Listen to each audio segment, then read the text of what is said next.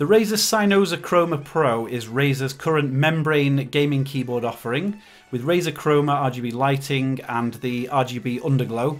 But is it actually any good for gaming? I'm KevinD77 and today I'm going to bring you another consumer level review of this keyboard because I'm a user just like you guys.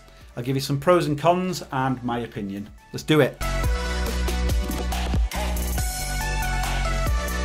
So following from the Ornata with the mecha membrane keys, Razer released the Cynosa and the Cynosa Pro, which just come with normal membrane keys, no clicks.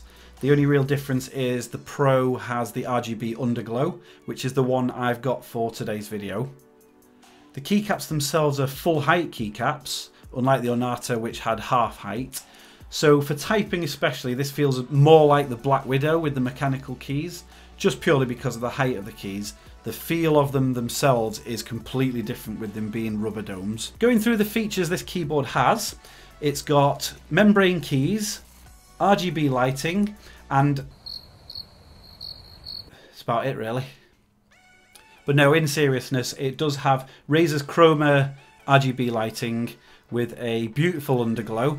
It's got a good lengthy cable on it, and it has got these adjustable legs underneath as well to change the height. But moving on to the features we're missing, obviously no dedicated media keys. You don't get a wrist rest because that would impede the underglow at the front and make it completely pointless. There's no USB pass-through, which some like, some hate. I'm not bothered either way really with that because I plug everything into my PC anyway, or a hub if I run out of USBs. So generally, there isn't much in the box. When I opened it, I was a little bit disappointed to start with. But I thought, you know, I'll give it a chance, you know, give it a go, see what happens. The star of the show with this keyboard is obviously the Razer Chroma RGB lighting. That is brilliant. It's always brilliant on all of Razer's keyboards. So it has the individually programmable keys. It has the underglow, which looks brilliant in a dark room or a studio. It also has a number of presets you can run through in the Synapse 3.0 software. I'll just demonstrate to you now the ones that really stood out to me.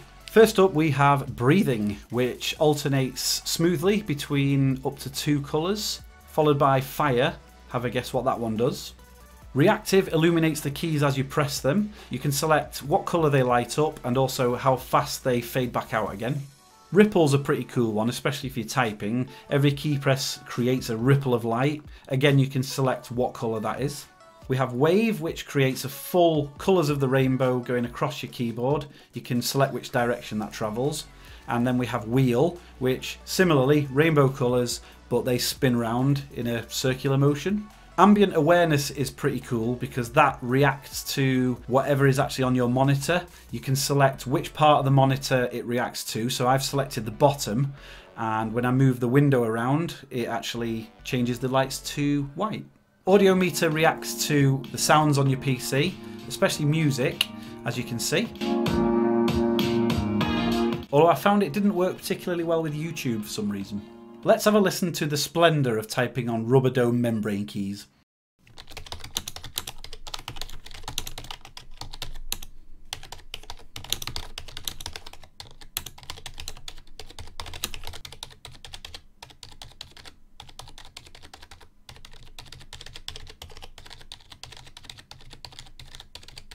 Just to let you know, I have done a sound comparison video between this Cynosa Chroma Pro and a modified Razer Ornata, where I removed the mecha part of the mecha membrane switches to make them quiet. You can see that just up here. But my final verdict for this keyboard, in short, is gaming, no. Typing, yes. I don't find it's any good for gaming. I find a number of problems when I'm playing, especially when I'm playing FPSs. It feels, especially with WASD games, when I'm holding W to run forward for a long period of time, I don't realise that the pressure is releasing from my finger because there's a lack of feel there. So I end up stopping dead in the middle of the field or wherever, which is no good. I also find that unless I press the key bang in the middle here, it feels like it's sticking. If I press it just on the edge or miss hit, or, you know, pressing a key at speed and I press it on the edge or the top or the bottom, it feels like it sticks. It's almost like it develops a tactile click, although you can't hear it. But it's really frustrating, really frustrating.